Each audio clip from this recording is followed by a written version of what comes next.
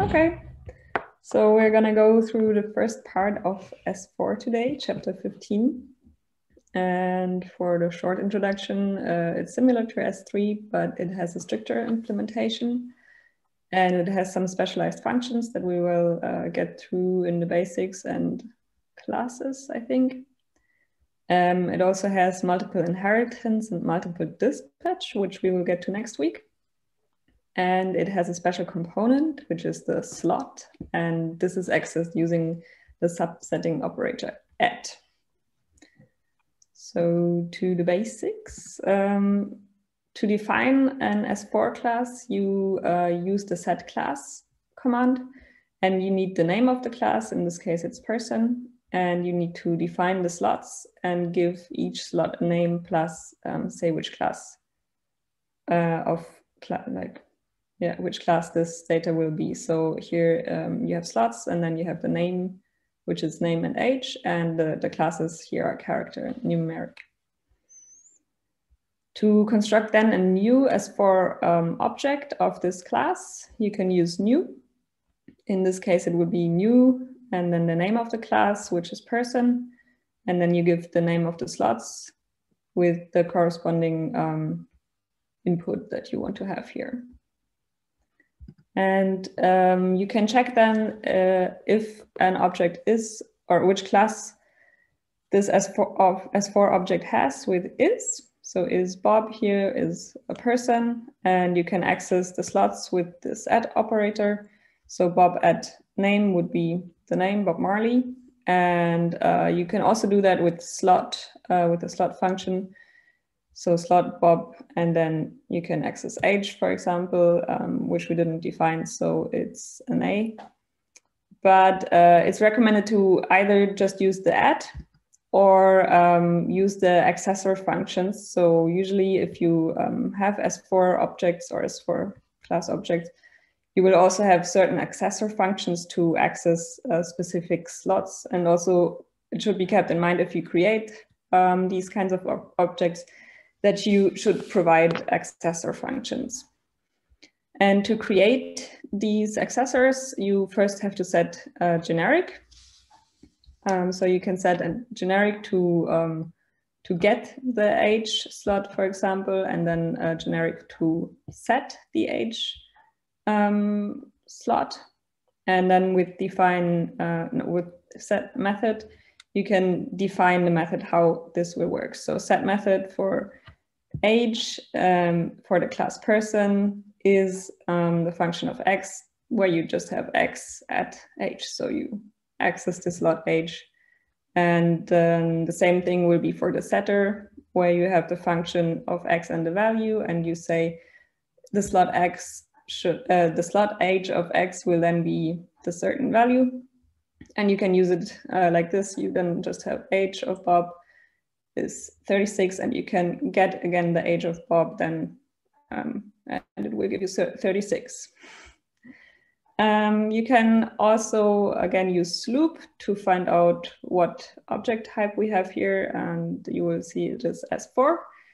And if you use that for the function age, it will tell you again it's S4, and then it's a generic function. So I have a question. If we have, and I guess I could have looked this up to myself. So let's say we make a new S4 class, but we want to have it have like a method that's like really complicated, like that's going to take more than one line to do a definition. Can we write like a long function and then set the method with set method, rather than doing like here it's an anonymous function, right? So set method age person function x at age. Like what if we had a super complicated function like, you know, determine Bob Marley's goodness of music, whatever. And that'd be a super long function with a lot of stuff. Would we be able to just write that little function and then set it with set method? Or is set method only for the accessors and the like setters and getters?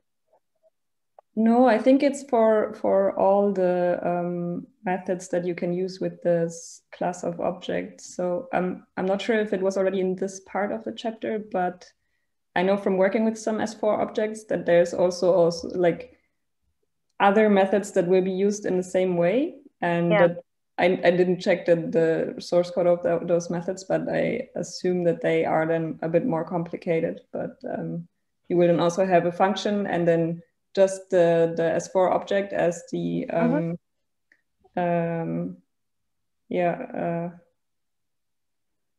as the argument. So I think you can do any method with that. So we could say set method like age, person, and then just give a function call, like if we had defined a very complicated function somewhere? I think so. Yeah. I mean, yeah. Theoretically, it should also be possible with other generics, right? Because you first say this will be now a generic method, and then you use it to set the certain method for this class and this function. So theoretically, set method should work also with other generics, right? So that you use, for example, set method print person and then give the function how it should be printed. But I'm also not 100% sure. Yeah, I wish I had tested this before. I'm having like a hard time thinking of a test on the Do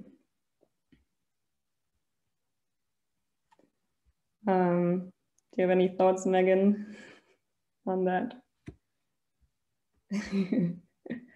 Okay, no, I think not particularly. We can, I don't know, we can either, did anybody read the rest of the chapter already? We can either see if it maybe pops up next week and otherwise ask in the channel. Okay. Then we have the first exercises. So the first exercise was lubricate period returns an S4 class. What slots does it have? What class in each slot and what accessors does it provide? So I just created like an empty one as example here. And actually for what slots does it have, I went to the help.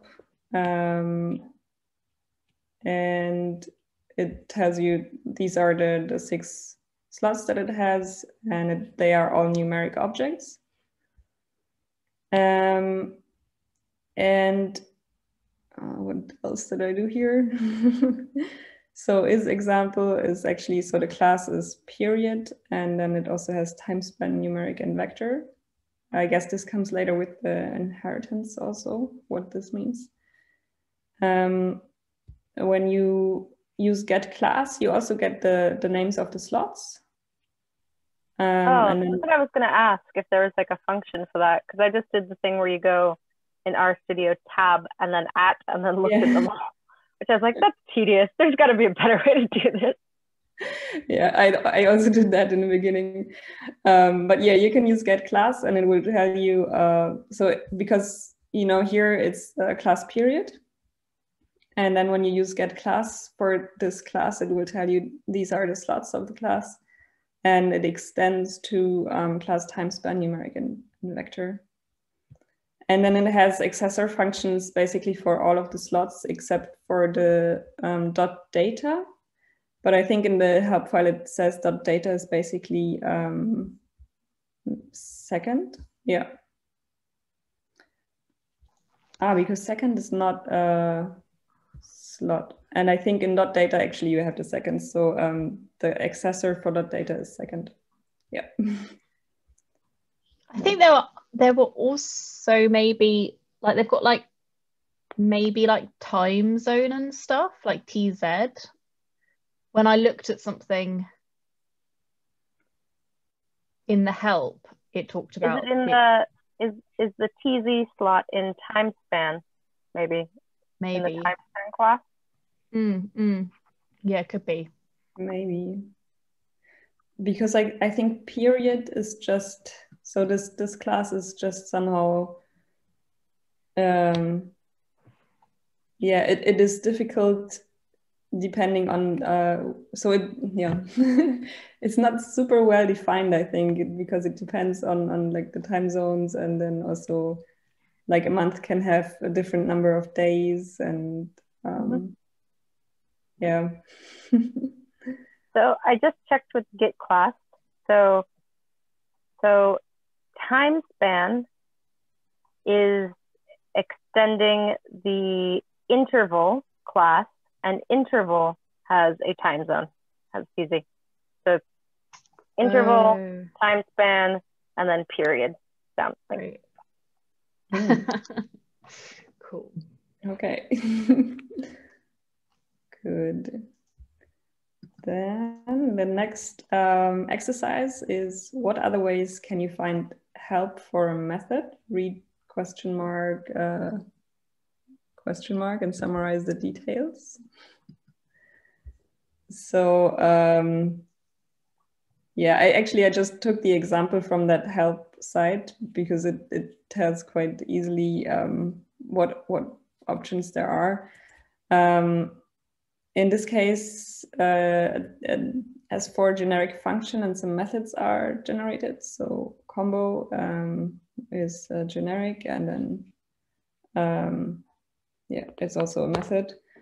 And you can find either the help with the question mark and then the name of the function, but you can also use methods question mark function, which looks for the overall methods documentation. So this is just a function documentation, and then you will also can also get the methods documentation. And then actually this one I didn't really get. So if you have method question mark combo and then numeric, I think because here it is you have to give 2 numerics to the function. But it also says you get then the documentation for the method above. I don't really see the difference. And you can also say question mark combo and then give actually arguments to the function. And it will give you then help for the method selected according to the arguments. Yeah. So I guess this is because it's again a generic, and it depends, the method will depend on what arguments you give it to, give to the method. And then you might have different help files for that. Any other thoughts on that? Okay, and then we will go on. Yeah, so then, there was just 2. Okay. The next part is about classes. And to define an S4 class, you can call set class with 3 arguments. So that was already basically, or in part what we had before, you give a name to the class. Usually you use a camel case. And then you give the named character vector for the slots with the classes of the slots. And you can also give a prototype. And this is then a list of default values for each slot. So you can, again, make a person class and then use new to create a new object of the class person. And in this case, I used my name, Anne. And you can see the structure of this object with structure me. So you see here it's a class person with 2 slots, name and age, where you have name and age should be in numeric, but it's empty. Then we have also inheritance. So you can create new classes that contain basically another S4 class, and you use contains, the argument contains when you set the class. In this case, you can basically set another class, for example, employee, which contains the class person, and then another slot, which is the boss of that person. And boss is again an object of class person. And then you only set the prototype for the new slot boss. And the structure of that one would then be like this. So you have the new slot boss, and boss has again the 2 slots of the person class. And additionally, you also have the person, which is contained in here. And yeah, this is introspection. So to check inheritance of object, you can use again is. So is of person is just person, and is of employee would be employee and person. So I think this is what we also saw before already. You have here the class, and it also contains a person. And you can also check specifically if me is a person, which is true. Yep. Then a point that he says can lead to some confusion or problems is the redefinition. So you can set a class, give it here. So you can set here, for example, class A, give it a slot that is numeric, and create an object, small a. And then you can use set class again and basically redefine capital A and give it a different slot, which is also numeric. And when you call A, then it will tell you it is an object of class A, but there is an error because there's no slot of the name, a different slot for this object, because we defined it before without a different slot. And now the class of it changed. So it somehow doesn't cope very well with that. Because it still has the same, the name, the same class, but it doesn't have the slots anymore that it should have now. Okay, and yeah, then there are also helper functions that you can create to make it easier to create objects of a certain class.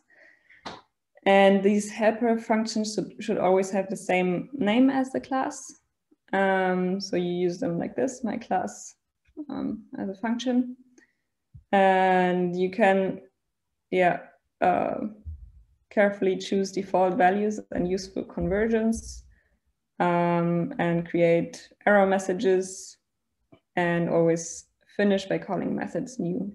So it's basically for this really simple person class, it would be something like you define now the helper function person, which has the arguments name and age, because we have those 2 slots there. And you could, for example, always convert the age to a double, that it makes it easier. And then call inside of this function the thing that we used before to create a new object with new, and say person is the name now, and we have name is name and age is age, which are provided in the function. So so then you can use person and just give it basically the name of the slot, or the input for the slot, and it will create the same object of class person with the slot name is Anne and no age. So this is quite simple in this case. I guess it will be more complicated if you have more slots and more complicated things in there. But yeah, it's probably easier to have the helper to create these objects. Okay. And then we can also have validator functions, because the constructor automatically checks if the slots have the same, the correct class, but this is all that it does. So if I would provide here, instead of a character, a double, and instead of age, instead of number, logical, it will throw an error and tell you that those are invalid objects for the slots, and it will not create the object. But for example, you could create an object like this where you have my name and then age which has 2 numbers, and you would have this object where I have 2 ages at the same time, which is not possible. So here you would have to create a validator, and you can do it with set validity. And basically in this case, you would just create a function to check if the name and age are of the same length, and if they are not, it will give you an error message, and otherwise it will continue and create this object. So in this case, if I try to create an object like this, it will tell you, nope, name and age must be of the same length, and will not do it. But again, you can cheat and create a fine valid object first, and then change the age slot afterwards. And it will have here Alex and then 1 to 10 as the age, which is not valid, but it is possible to do that. And you can check afterwards if it is a valid object with valid object, and it will tell you actually, no, this is not a valid object, but yeah, you did it anyways. Great work. Cool. That was already it, and we are left with some exercises. So the first exercise to this part of the chapter is extend the person class with fields to match utils person. Think about what slots you will need, what class each slot should have, and what you'll need to check on your validity method. So I had a question with the validities. Yeah. Like, it seems like when we have a lot of things to check, like a lot of slots, like, is it just, do we have to super tediously type in bum, bum, bum, bum, bum, bum, bum in one single if statement? Because that seems like outrageous, right? Like, yeah. When I looked it up, I started writing it, and then I was like, because if you look at the utils person, there's like a lot of different things to it. So I was like, okay, I'll add given, family, email, role, comment, age.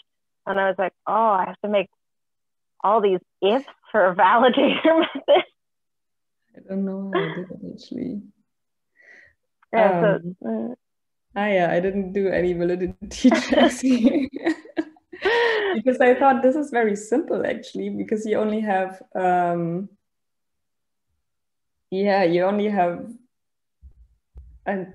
names. So the character is basically checked already when you create a class, the class of the single slot. And I thought, well, you can have several email addresses or several rows or comments. And I did one minute. Wait. Yeah, because for the row, it should be one of those. So I basically put 2 if statements in here. So first to check that the given and the family name is the same length. And then that the role should be one of those. Oh, so I was thinking, which I think now must be a really silly thing to have thought, that we had to have like basically everything in one if else statement. Like that was how the set validator was working. And I was like, oh, that seems really off. But you have multiple ones. So that and you thought it would be like else if.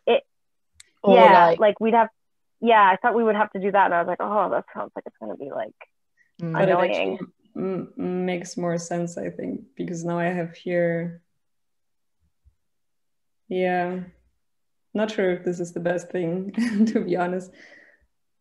Yeah, or so maybe like it makes sense to have if, else if, and then in the end, if everything checks out fine, to have true. Yeah, it sounds tedious. Yeah. Yeah. But yeah, I guess it's what you should do.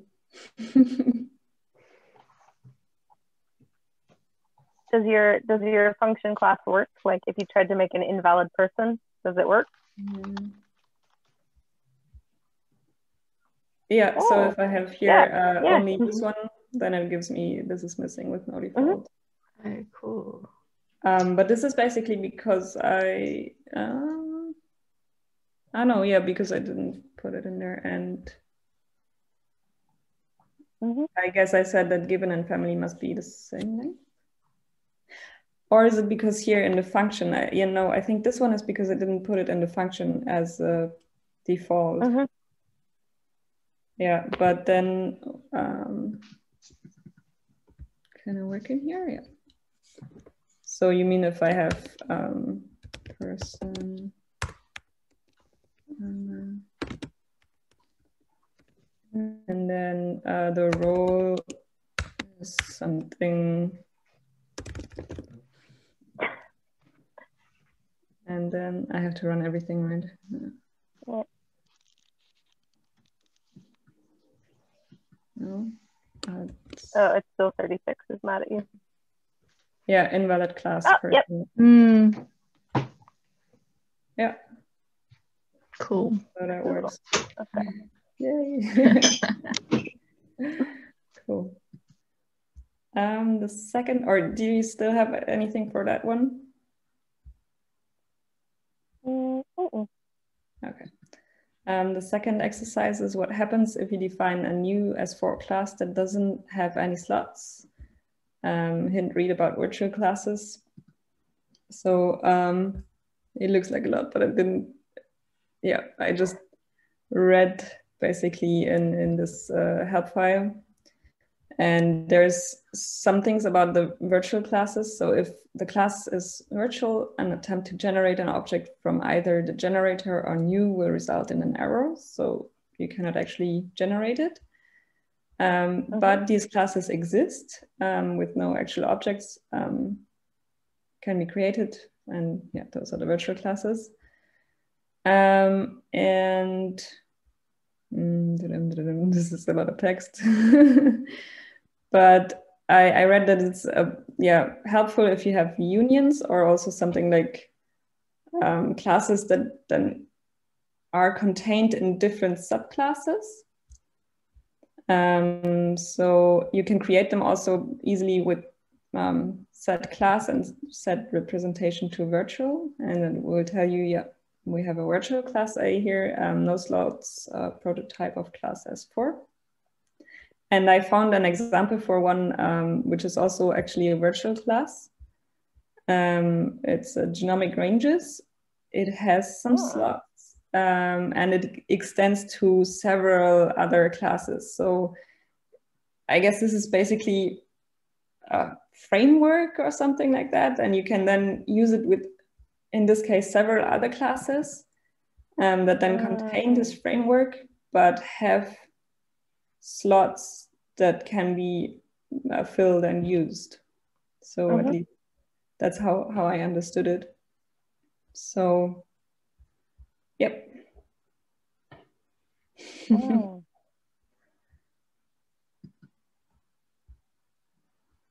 That's cool.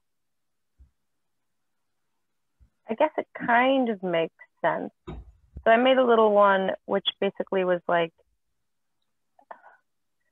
I mean, it's such a tiny example, but basically I said I made a class which was animal, and then you can make a class human which contains animal, and human can have no slots, and you can generate a new human without errors. But it's the same idea that like you want to use the classes that are the parent classes, but you don't want to set up anything for that one. Is the idea behind virtuals? I think so, yeah. So you can basically unite several classes under one. One meta class. So yeah, okay, that makes sense, I think. Yeah. Cool. Okay, question number 3. Imagine you were going to re-implement factor states and data frames in S4. Sketch out the set class calls that you would use to define the classes. Think about appropriate slots in prototype. To be honest, I just did the factors here because I was lazy. In case anybody else wants to share something here. And I just did a very rudimentary one. So this would be the new factor, and it has the slots x, which is a character, and levels, which would be integer. And yeah, then you have x, which is the prototype would be an A character, and the levels would be basically this, yeah, the seek along x, so the numbers in this one. Yeah. Do you have any, did you do any more? Any of the others, or any, like a different kind of new factor? I also just made a factor, but my factor didn't work. Oh no. Here, I'll, oh no, I can't screen share. Here. Do you want to share the screen? Yeah, I'll show real quick, and maybe you can tell me why it didn't work.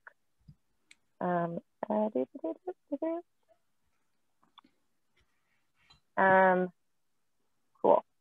So I made my factor here. I called it my S4 factor. And then I tried to make a validity function which checks that the length of values equals the length of levels. And so levels should be character, integer, and then ordered would be logical. And then I gave it a prototype, characters, integer, false. And then for some reason, this works totally fine now that I'm doing this right now. What? Okay, and if I try to break it? What? No, okay, set validity, S4 factor. You should give me an error now. Haha. Okay. Aha, okay, there, it's broken again. Okay. So my validity function isn't working in the way that I expect it to, is what I'm confused by. So I create a new S4 factor, and I say values is letters 1 to 2, which should be 2 things. Levels should be 2 numbers, okay? And like for sanity, that equals 2. That equals 2. So it should work, right? In your validity, yep, you've got if the values, the lengths are the same, it should produce. Yeah. My gosh. Wow. Good one. Oh, but see, now that shouldn't work. Yeah. So that should be an error. Oh no, because, oh my gosh. Nobody allow me to make an object. But if they are not the same length, it should be true, right? Okay. If they're not, yeah, if they're so what is same, happening? if they're not the same length, else it should be true, no? Else true. Does it, wait, okay. Where are the validity? So one of these should fail, one of these should work. Let's see if we can make this happen. Okay. Validity. Okay. The first one should be successful, the second one should be a failure. Okay. If the lengths are not equal to another, true. Okay. Cool. Okay, that should be successful. This should now fail, but it doesn't. Why did it not fail? Yeah.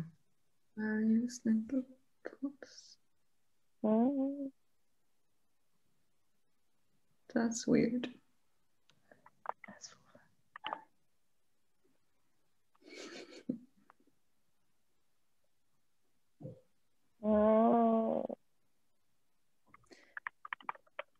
Maybe I have some weird thing, like a global variable floating around somewhere. Maybe it doesn't like the name.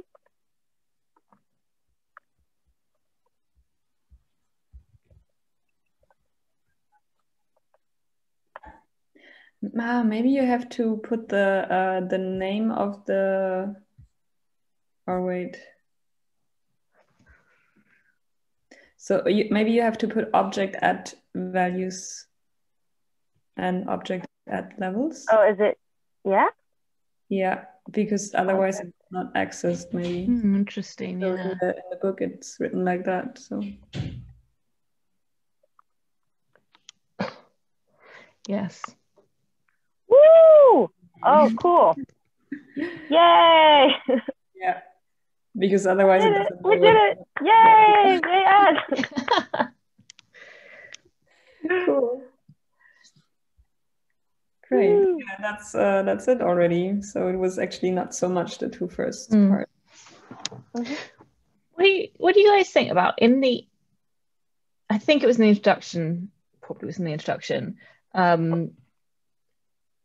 he mentioned that like there's not like a one good reference source for S4, and that being like a source of frustration and stuff.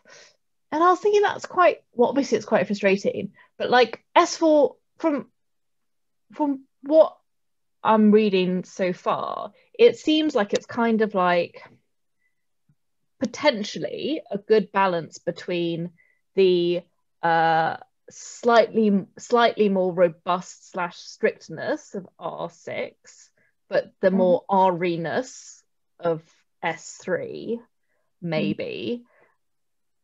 So if that's the case, and maybe that's not, but if that is the case, that it's kind of trying to give the best of both worlds of those things, then it's a shame that it's not more, doesn't have a more kind of like there's not a better reference resource for it. Yeah, it is kind of interesting. I wonder if it's because, as he says, so at least, I mean, I work with S4 objects every day pretty much because I use a lot of bioconductor packages, and basically everything on bioconductor has been written in S4, probably because of what you just said, that it is a good balance between R-ness and like having some safety built in. And I wonder if it's because the developers who are writing it the most probably tend to be biologists who are more interested in doing biological things in general. That could be why there's just not as good documentation for it. Yeah, I checked out the one bioconductor that he also suggested that you can check out in the resources of bioconductor, and there are some files written by, I forgot the name, but that looks like a bit more detailed information, so could also be helpful. Yeah, I feel like my vibe at the moment is that I think I like having things have some level of kind of strictness about them for things like this. So I'm preferring S4 and R6 to S3, but I guess then ultimately it will be like at some point the choice between which one. Obviously it's something that'll be dictated by the circumstances, but I like you. I prefer the kind of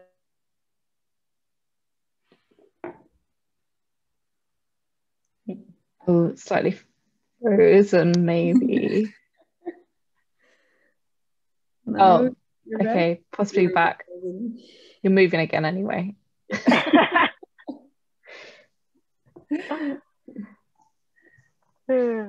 Yeah, I also like S4, but I guess it's because I also basically work every day with S4 objects, and it's feeling more natural to me because I know that and I know how to access the slots. Yay. Yeah. Interesting. Yeah. So I was thinking next week I could do, it looks like also that S4 generics and methods and method dispatch should be relatively short. We can also do trade-offs next week if you guys want. So we can do the end of S4 and then talk about trade-offs. Yeah, because I think it'd be interesting to have that discussion about like having looked at them all, some of these things about how you kind of compare them and what the things that you need to consider. Yeah, I'll be up for that. Yeah, sounds good. Cool. All right, I'm gonna run then because I'm being yelled at because dinner's ready. Nice. All right. Okay, see you next week then. Thank you so much. All right.